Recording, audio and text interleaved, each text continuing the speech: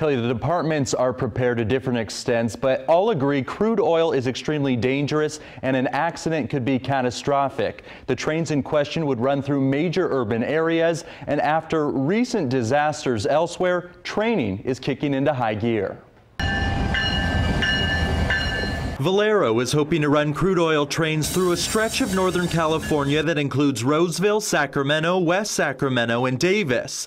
Aware of the hazards that come with this type of transportation, local fire departments are training for a potential emergency. When we saw a series of events take place in succession, every departments across the country said this is a threat that's coming through our neighborhood and we need to address it.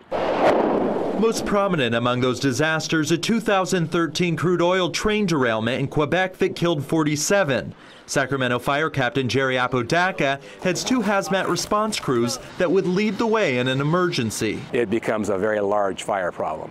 And then secondary to that, you have that huge column of toxic smoke that's billowing out from that fire. In a 2014 safety alert, the U.S. Department of Transportation stated Bakken crude oil's flash point is below 73 degrees Fahrenheit. That means the materials pose significant fire risk if released from the package in an accident.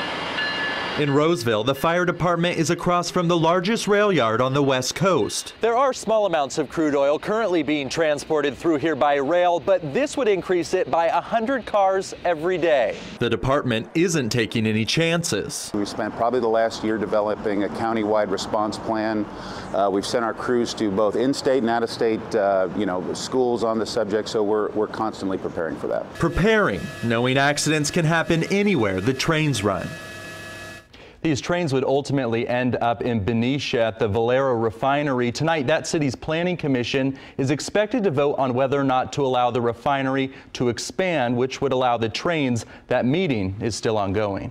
So, Tom, if this happens, then these trains are going to go through several major cities. Are we talking about going through the outskirts of these cities or right through where the heart of the population is? Well, in several cases, we found that the trains would run right next to downtowns. In our area, it's estimated 500,000 people live within a half mile of the tracks.